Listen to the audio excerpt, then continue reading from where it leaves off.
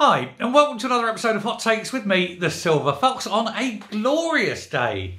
It's warm, it's sunny, you think spring was on its way.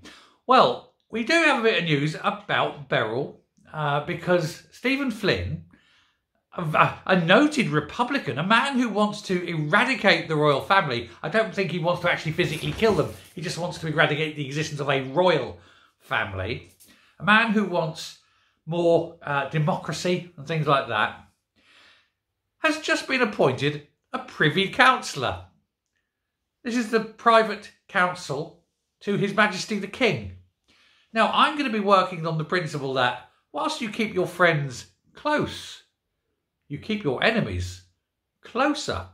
And perhaps, with a bit of dolce vitae, might even convince old Stephen Flynn that the monarchy is a good thing.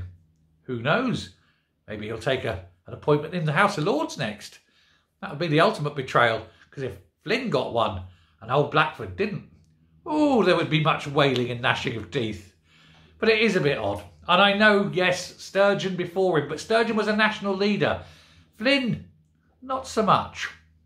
Anyway, thought it was interesting, thought it was funny, thought it was amusing. Whether you do, I can tell later by looking at all the likes you're about to give me. Thanks for watching. Bye.